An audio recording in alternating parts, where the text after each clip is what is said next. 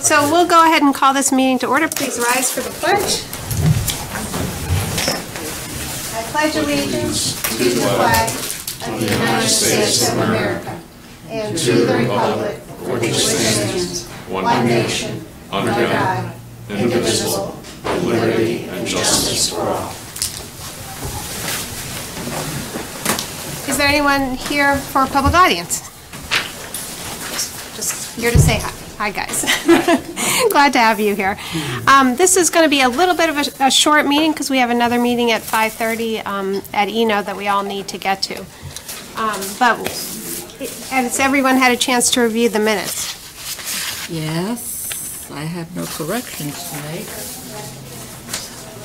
Dave and Don, any corrections? They're poorly done, but Yeah. we take it we can get. They're better, better than what I can do, so thank you for doing those. All right, seeing no changes, the minutes will stand as final. We do not need a vote on that.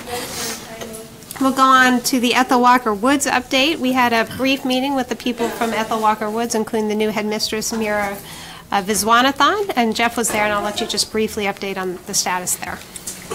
And Jerry was there as well. So with the new head of school, we basically reviewed the Ethel Walker master plan that was prepared back in 2016. We talked a little bit about some of the roles and responsibilities of each party. There was some questions, at least one page. We had an incorrect page in one of our drafts, and a duplicate page, and that was that had to be clarified with them. And that had to do with the issue of, I believe, maintenance, as I recall, Jerry. So we clarified that. They seemed to be in support of the master plan. They thought it was a good product. Who is they? This was Ethel Walker? No, oh, at the school, okay. Yeah. And I think that was it. We just told them we'd keep them informed in terms of improvements that we were planning and proposing for the 400 acres, and that was about the extent of the meeting. Right. So we just want to update folks, and Jerry and Jeff are moving along with the plans on Town Forest entrance. Yeah, matter of fact, we had our pre-proposal meeting today. The project is out to bid, and the bids are due next week, so we anticipate getting started sometime in July. Right. Great. Thank you. Any other questions? Did we ever get around to conforming the town ordinance to the horse use in the contract? No.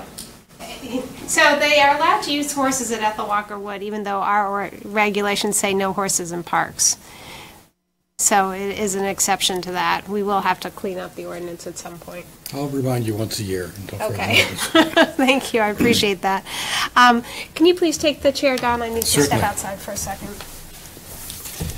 We'll move on to the Plan of Conservation and Development update.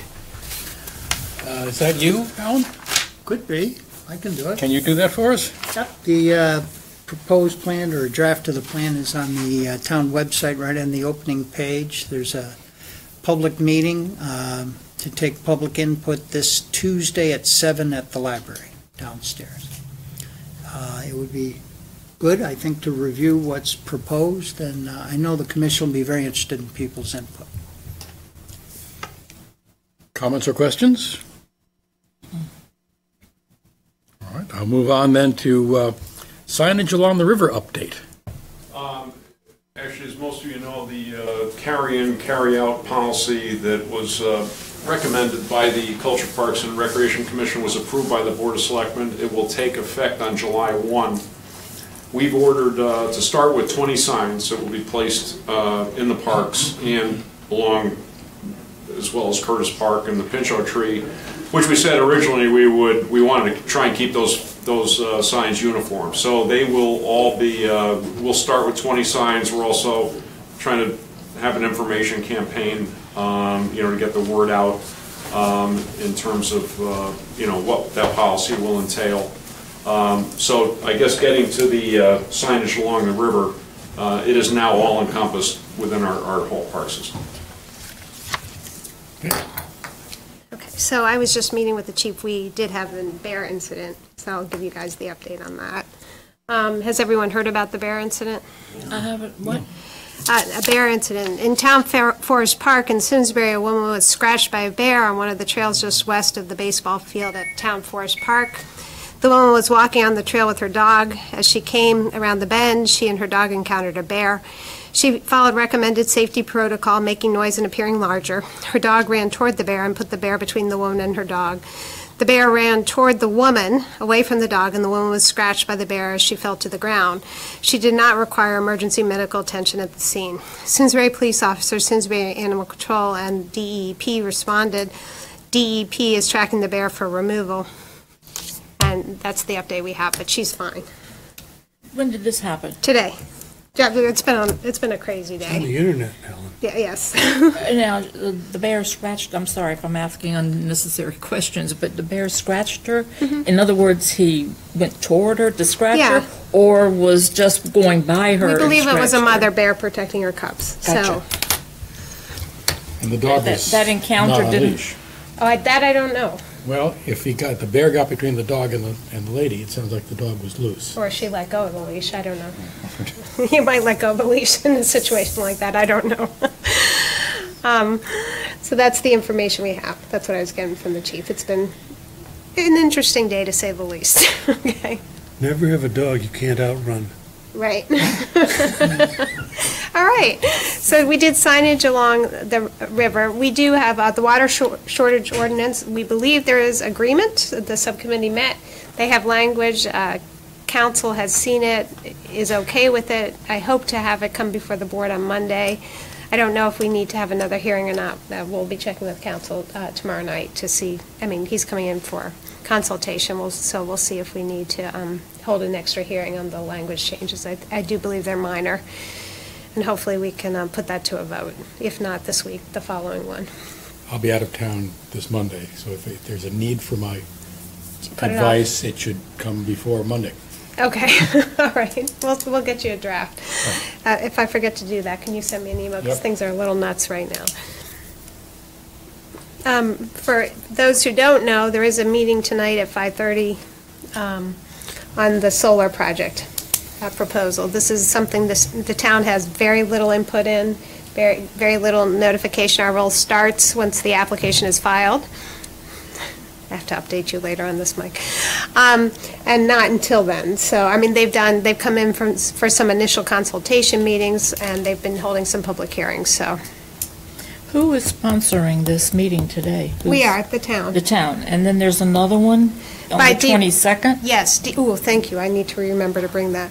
Yes, Deepwater Wind is going to be hosting one on the 22nd. This is not a town project. The residents who lived in the area wanted an opportunity to talk with town staff and ask questions of staff, even though the staff will not be involved in the process, the approval process, and our boards and commissions will not. Well, once we get the application, we'll do a staff review and see if there's any comments or issues we want to raise with the siting council. Will Deepwater be there to represent themselves today? I believe so. Okay. So, but that's coming, and some people are for it and some people are not. We've had very mixed interactions. The people who are against it are very upset, and understandably so. So, looking at issues of aesthetics and buffering is going to be important for them. And who benefits? No, that's How not. is it? Absolutely not. That is not an appropriate thing that we consider. Businesses are allowed to come to town. We have an interest in public safety, environmental health, the way it looks, the community. Correct. Yeah. And how it benefits the community, yes. That's what it means. Aesthetics, yes, but not in terms of monetary. It's a business deal. There is no money associated with this other than taxes. Well, that's interest to the town. Yes, exactly. You're avaricious. But I've been called a lot of things, that's all right. That's not a bad one. the most important thing we'll be looking, according to the statute, that we have the biggest role is environmental. Making sure that we're satisfied that it meets their environmental needs of the town and the surrounding area. And aesthetics, obviously, for our neighbors is going to be huge, and safety. Those are the three big ones. So we have not seen, there is no final application, so we don't know what the taxes will be at this point. There's a lot of information that's not there yet. There's no application. There's very little with which to form an opinion on because we don't have it. That's exactly right. And so, you know, hopefully people will take the opportunity to wait till the application comes in before they draw conclusions, because you do want to see what the application actually is. All right. Are there any other issues for the good of the town?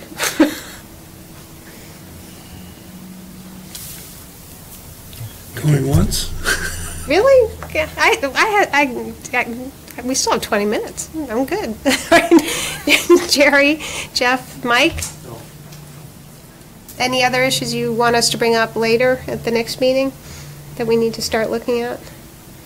I might have something to suggest, but not today. Okay. Okay.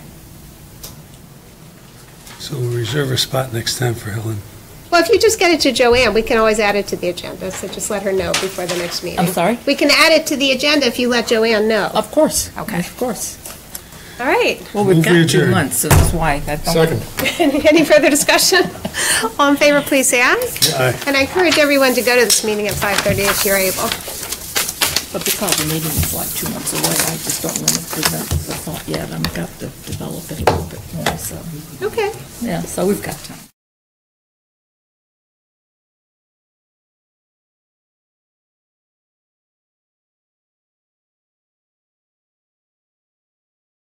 It's the ones that the